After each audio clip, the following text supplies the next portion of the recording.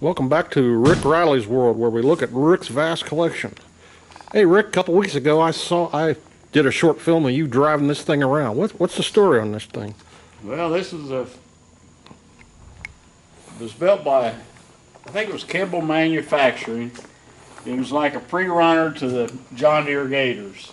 It's kind of a primitive built machine, but it does the job. I use it for, as you can see, I got my spray tank, spraying weeds and stuff. I put electric dump bed on it. It's got a 18 horse twin cylinder Briggs with a 3-speed Crosley transmission in it.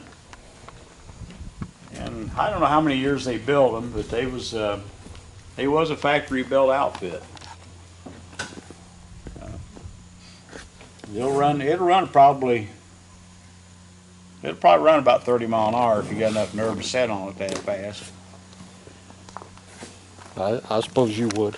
Yeah, but I found it in a farm magazine at an implement dealer. Matter of fact, he traded it in on a new Gator, and so we bought it, and it's just storage and the instrument cluster stuff up here you can get to. The engine's engine's Underneath the seat. Underneath the seat. It's got a belt drive from off the transmission to the rear end. And I used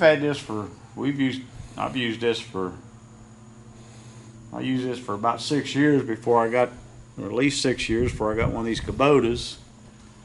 And I've hauled gravel with it, dirt, and pulled vehicles with it, and it's one of the things I just hate to get rid of it. I don't need it, but it's kind of neat to have around. It's your sprayer for now. Yeah. All right, Rick, thanks a lot, man. See you next week. All right.